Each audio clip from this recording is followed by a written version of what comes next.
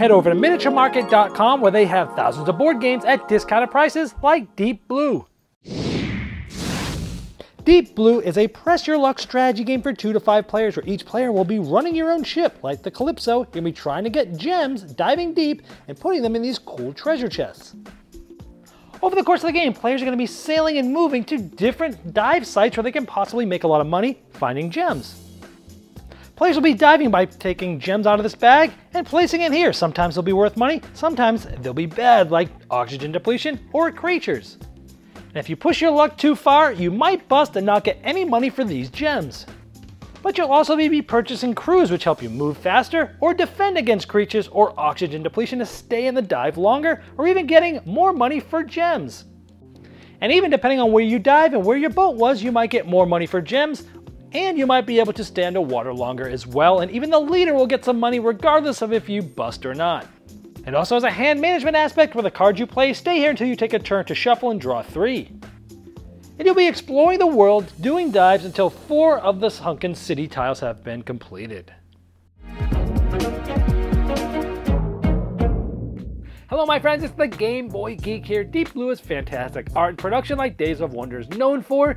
I like the different crew cards and focusing your strategies. If you get too many cards, it's going to be hard to get the ones you need. And are you going to focus on just being very conservative and being able to thwart off the oxygen and the creatures? Or are you going to not even worry about those and be very risky but go for the ones that give you lots of points? There's good strategy here. Sometimes you can press luck as a leader, causing others to bust if you've gone conservative. And I like that it's easy to sort of dive into other players' things that you're adjacent to.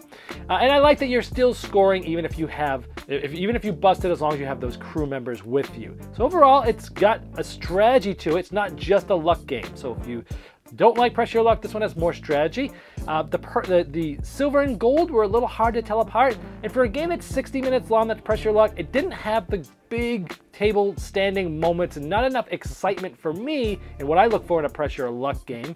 But if you like more strategy and ways to mitigate that, have it be more thinky than big eruptions of emotions, then you'll want to check out Deep Blue. Did you miss the Game Topper 2.0 Kickstarter? Have no fear, it's not too late to get in on the ultimate gaming accessory. Convert your table into a high-quality gaming table with a fully portable Game Topper system and take advantage of some of the best 3mm premium gaming mats in the industry.